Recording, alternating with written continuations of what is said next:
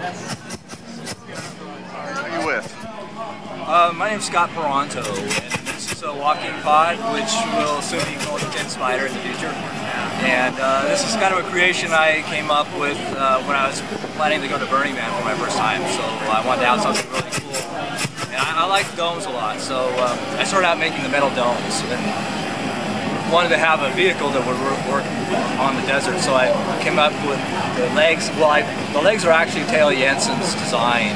I was looking for a concept that would make the domes really cool, and so I searched online and found Theo Jansen's Strandbeest, and just fell in love with it. It just seemed like the perfect graceful leg system for this thing. So it took me about a month and a half to figure out how to make the geometry for that work with metal, and then how to power it.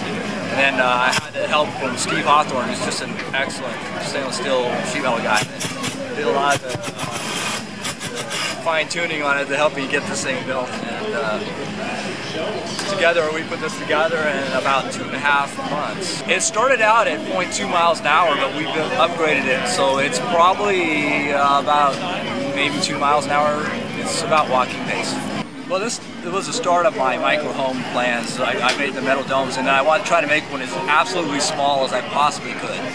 So I took the same geometry as this pod and stretched it out and shrunk it, and came up with what I'm calling the world's smallest house, because you can fit 2 people in it, but the square footage of it for floor space is actually 20 inches by 20 inches. So it's really tiny.